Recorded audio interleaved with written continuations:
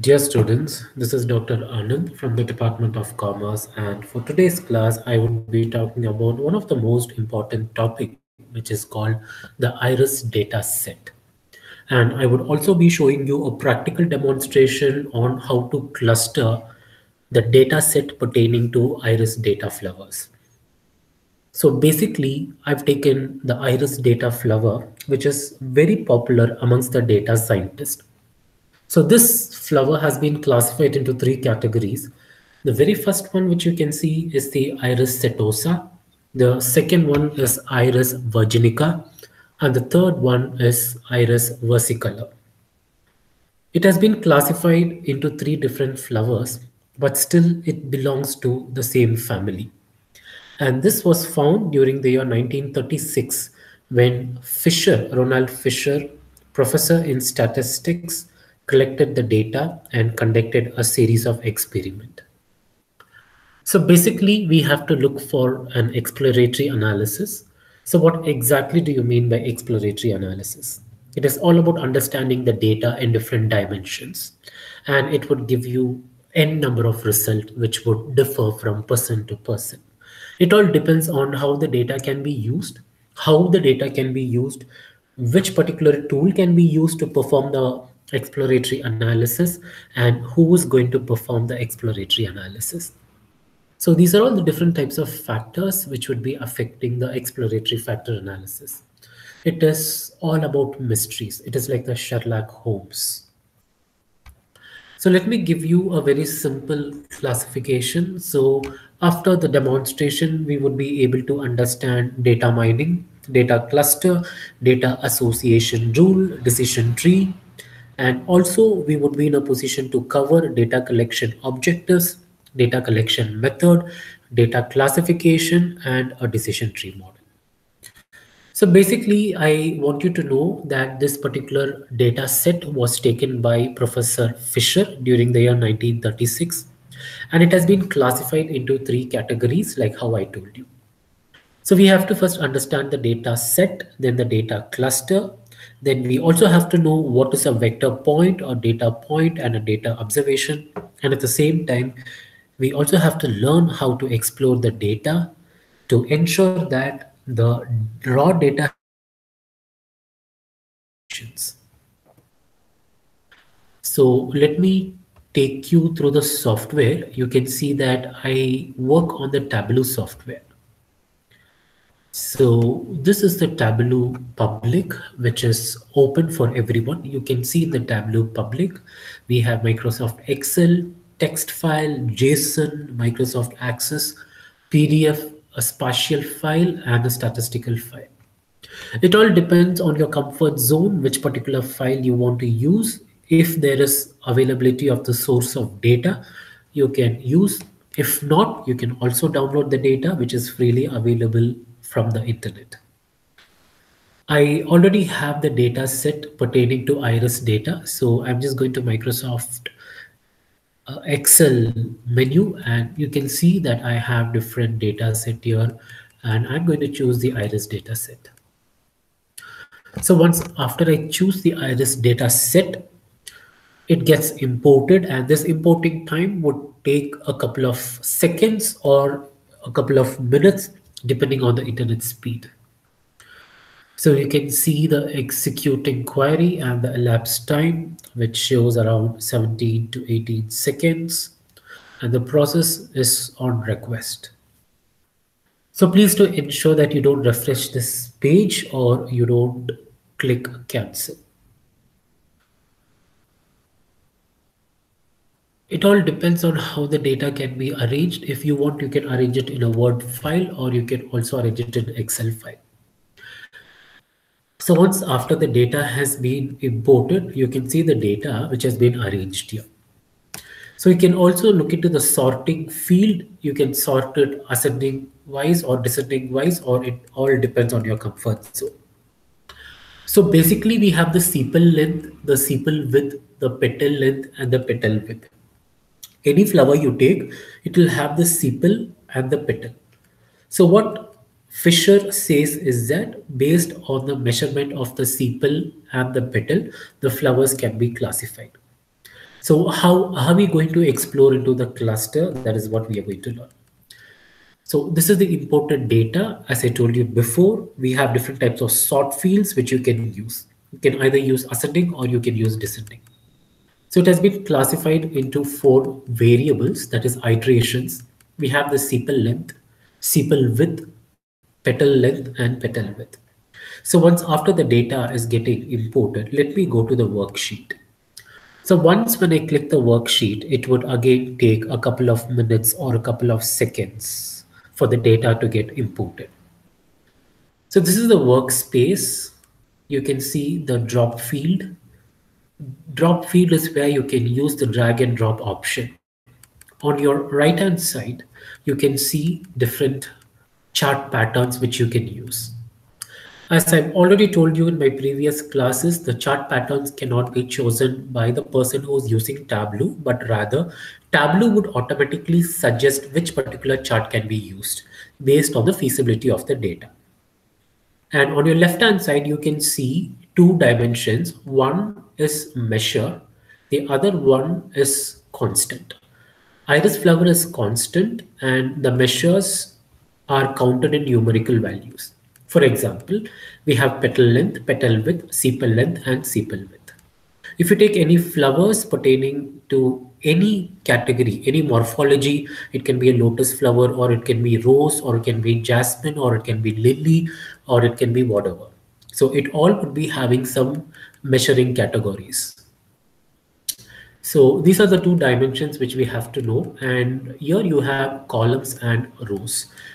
Columns and rows are the place where we are going to place the measurement data. Say for example, the petal length, the sepal length, the petal width, and the sepal length, I would be placing it here. In between your workspace and your measurement categories, you have 3 cards, CARDS cards. You can see the page card, you can see the filter card, and also you can see the marks card. Marks card has a lot of classifications like colors, sizes, text, details, and toolkit, which we can use. But now let me tell you, I'm just going to do the very basic entry here. I'm going to take the petal length, I'm going to place it in the column. And I'm going to take the petal width and I'm going to place it in the rows. So once after I do this, you can see that the data, the size of the petal, that is the length and the width, has been automatically arranged here. In both the axes, you can see both the names, that is petal width and the petal length. So immediately what you have to do, you have to go to analysis and you have to remove this aggregate measures. It has already been ticked. This is a tick mark which you can see here, but remove it, deselect it. So once after you deselect, you can see the data which has been posted on a scatter plot. So this is a scatter plot where you can see the data which has been scattered all around. So what are you going to do with this? So that is the biggest challenge which we have to do. So once after you do this, I'm going to go to iris and I'm going to paste it on colors. So once after I paste it on colors, you can see that it has been classified into 3 categories, which is very easy for us to understand. So the first cluster is pertaining to iris setosa. The second cluster is pertaining to iris versicolor. And the third set, that is the third cluster, is pertaining to iris virginica. So this is a very simple activity which we can do and we can understand how the data can be classified. So it all depends on how the data has been trained and how the data has been used.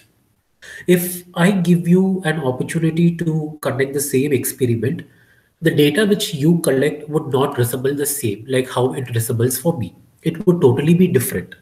It all depends on the data which we collect, the nature of data, the geographical location, and the other internal and external factors which is going to affect the data. So after I do this, what I'm going to do, I'm going to go to the analytics. You can see on the dashboard that it has been classified into 2. The first one is data, which is for the raw data. The second one is called analytics for performing different types of analysis. You can perform descriptive analysis, or you can also performing a cluster analysis. In the model, you can see something which is called the cluster. And in this example, we are going to do the cluster. So what I'm going to do here, I'm going to take this cluster, I'm going to use a drag and drop option. As I told you before, Tableau is all about drag and drop option where you can play with data. So just use the drag and drop option, just take this cluster and just put it into the data feed. That is a workspace. So once after you do that, you can see that it has been classified into three. You can see the iris data set. Under iris data set, you can see attributes and measures. So what exactly do you mean by attributes? Attributes are those factors which can be used to describe a data. Say for example, let me take iris flower. So we all would have seen iris flower. So if you have to describe the attributes of iris flower, what would you tell? You would tell that it is purple in color, it is quite lengthy, the sepals are quite stout in nature. So these are all the different types of attributes which we use to describe a particular data. So once after I place it here and I put my cursor here, you can see that it has been classified into four, which is very easy for us to understand.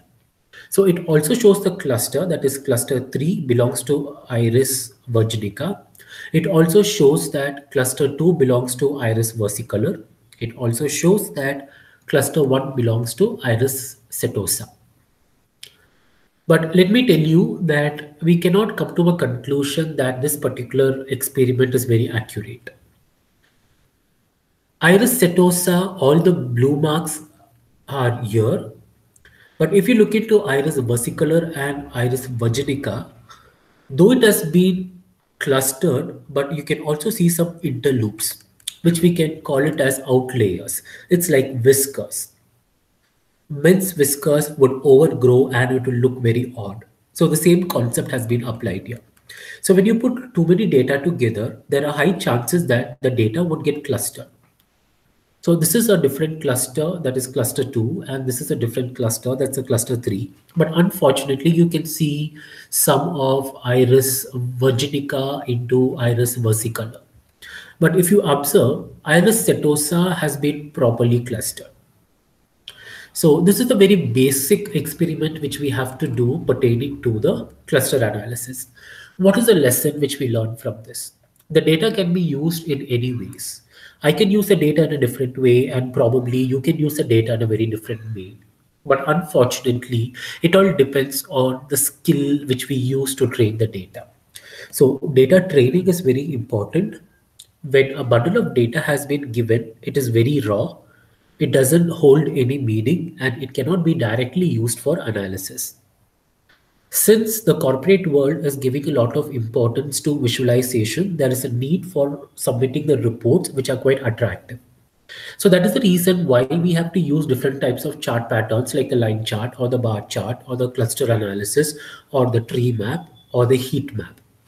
And one of the basic experiments which we did here is that we classified the iris data set into three categories, that is pertaining to Iris setosa, Iris versicolor, and Iris virginica.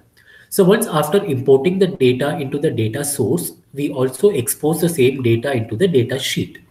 So this is the data sheet where we can see a range of different types of factors which can be used for analysis.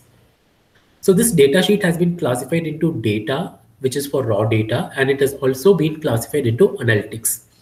So in analytics, we use this cluster analysis to cluster the data so that we get a very good representation of the data, which is very easy for us to write the inference and also to use the same inference for taking any decisions pertaining to strategic level management. So hope you all enjoyed this video, and let me continue in the next video where I would be teaching you on how to check the accuracy of the data. So have a great day.